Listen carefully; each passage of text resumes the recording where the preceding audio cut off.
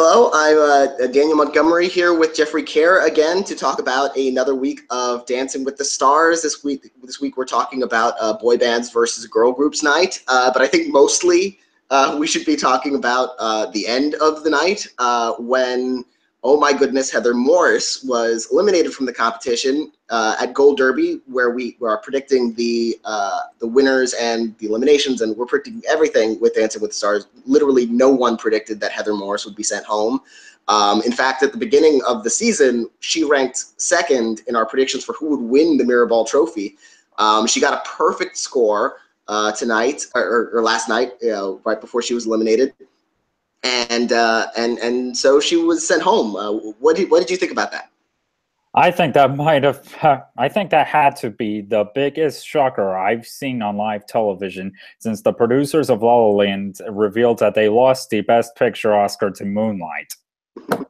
Well, yeah, I kind of wish it was like that. I wish they had opened the envelope and said, no, we're sorry. It was actually, Bonner Bolton or Nick Viall who, bless their hearts. They're not, like, by any objective standard, they're not on the level that Heather Morris is in terms of dancing ability and demonstrated dancing skill.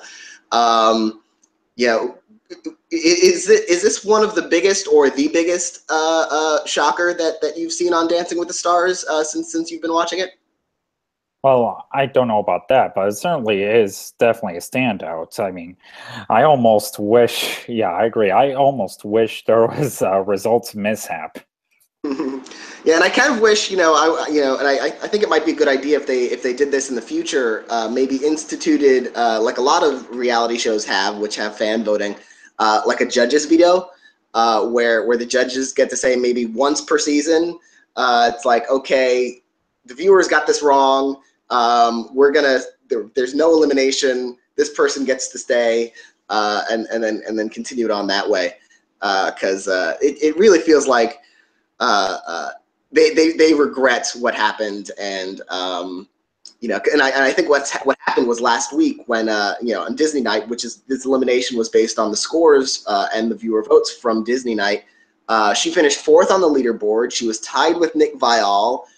They were generous to Nick Viall and not so generous to Heather Morris. And so everyone who finished under her, Rashad Jennings, Bonner Bolton, and David Ross, as well as Nick Viall, must have gotten a lot more viewer votes to get in ahead of her.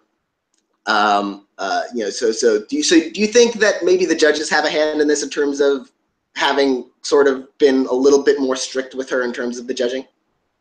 Maybe that had something to do with it. I mean, again, well, that suggestion you made about the judges giving the option to save her or not, that's also what the later seasons of American Idol used to see if there's a contestant they like, if they want to keep on the show or just stick with America and have them eliminated. Yeah, and on the plus side, she did have the highest scoring dance of the night, the first perfect score of the season, perfect 40 out of 40, straight tens from all the judges. What did you think about that result in terms of that dance and how she performed and how the judges scored her? Well, I was just thrilled that she was finally able to get a perfect score, yet all dreams must, turn into nightmares to the fact that she ended up getting eliminated. I mean, that was such a shocker. And it was the first 10 of the season from Len, because we've seen perfect 10s come up, but no perfect 10s across the board, and Len has always been the holdout. He had not given a single 10 this entire season until tonight. So maybe his 10s paddles just bad luck, as it turns out. well, yeah, I guess since it was the first 10 he gave all season, also made the first perfect score of the season. Yeah, and of course the other big event on boy bands versus girl groups night was that it was the team dances. We were down to 8 teams competing, so they split off into teams of 4, split off by gender. So the male celebs on one team boy band, and the female celebs on team girl group. They both seem to kind of disappoint the judges a little bit. I mean, those those freestyle team dances are usually these big crowd pleasers that often get, you know, bigger scores, and they got 8s and 9s. What did you think of Team Boy Band? Well, I thought, I thought they were all right. I mean, I definitely thought that the girl group was on fire, which made me almost wish there was a mishap with the results because they really stood out more than the guys. I mean, especially, having the girl group open with, My Boyfriend's Back by the Angels. Of course, anyone who's seen the musical Jersey Boys would be familiar with that song. But yeah, I thought the girl group stood out more than the boy band. Yeah, I agree. I think, and they only scored 1 point higher than the boys. I think we're seeing that trend continue, where the judges are being a little bit more strict to the women because they have so much innate talent. You have Simone Biles, who is a gymnast, a gold medal winning gymnast. Nancy Kerrigan is a figure skater, so she has, some experience with choreography and dance movement. And Normani and Heather, of course, they have danced for a living in their careers. So the judges seem to be really judging them a little bit more strictly, because I do think that was more than 1 point better than the male team dance. Though I do agree with Kare and Inaba in the sense that I thought that given how stacked that female team was with talent, I thought they might do like, even more tricks, even more, elaborate movement and that sort of stuff like that. But they did have to learn 2 dances, so I can understand why they weren't going completely full out when, this is their first time doing 2 dances this season. What did you think about, did you think they could have packed more into it, or was it about as good as it could have gotten? I think it was as good as it could have gotten because, I think if they tried to do more, it would have been too much for them to rehearse for 1 week and one night. I mean, that's a whole lot to take in. Apart from Heather Morris, who of course got that perfect score, who were your favorite routines of the night? Oh, definitely Simone and Normani. Those were definitely two other standouts to me. What did you like about those performances? Well, for one, I thought Simone really got the evening off to such a great start. She may have, maybe it wasn't 100% perfect, but she was just on fire. Yeah, she was really good. I thought, I'm obviously not a dance expert, but I thought I noticed like she might have missed a step at the beginning and it threw her off a little bit. But I did think she recovered nicely. I do think her one problem overall is, because she has the movements down. She's absolutely on fire when it comes to the choreography and the actual movement. But every once in a while, she will still have that gymnast smile, where no matter what the dance is, she will have that same kind of like postured, kind of smile when, sometimes the dance requires more intensity or kind of a different mood. And she hasn't quite adapted to those differing emotional states for the different kinds of dances yet. But yeah, I thought that was, I'm nitpicking like the judges do for these more gifted contestants. But yeah, I think she's doing fantastic, and she was gonna make the finals almost certainly. Although after Heather Morris, I don't know how much almost certainly means, but I think she's pretty safe. And I agree with them about Normani. Normani was fantastic too. I knew Len was going to give her a lot of flack for that hip hop breakdown in the middle of it because he'd already done it to Heather Morris for basically the exact same thing a few weeks ago. So as soon as I saw that, I'm like thinking, oh, Len's not gonna like this. Well, yeah, imagine just what you would think of Hamilton. And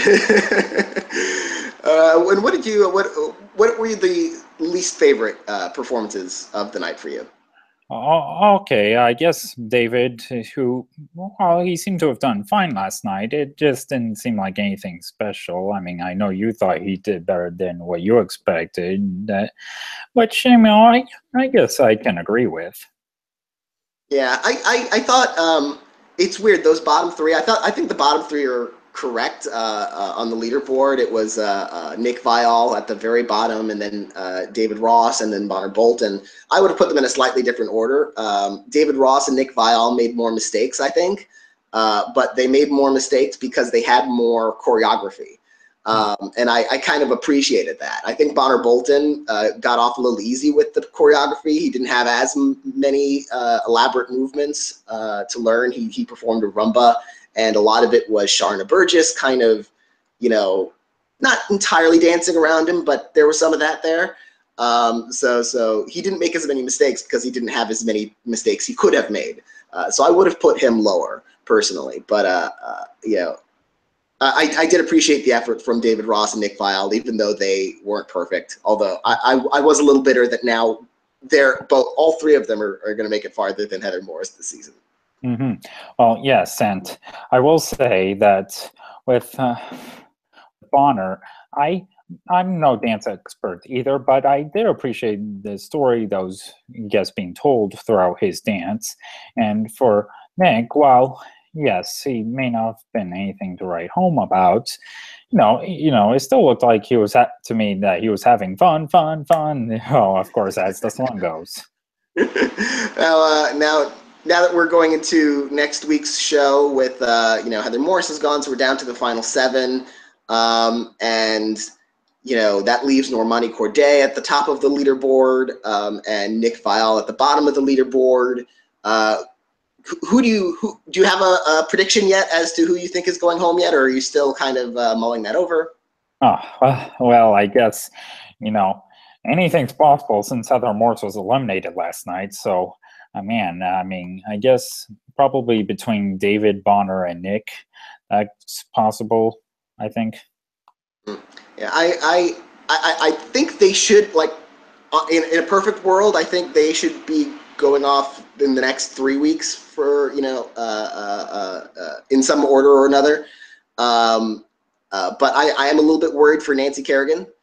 I think, she finished in the middle of the pack this week. So did Heather Morris last week. And those same male dancers beat out Heather Morris to stay in, and Heather Morris was eliminated. So if Nancy Kerrigan, if they still have the same fan support, those 3 male contestants, they might leapfrog her next week too. I am a little worried. I don't want to see Nancy Kerrigan go too soon. She didn't have her best dance, and the clips they showed for her training week were a little bit rough. They showed her complaining a lot, and they emphasized a lot of the negativity of her training week. So I'm worried that that's going to leave a kind of a sour note for fans.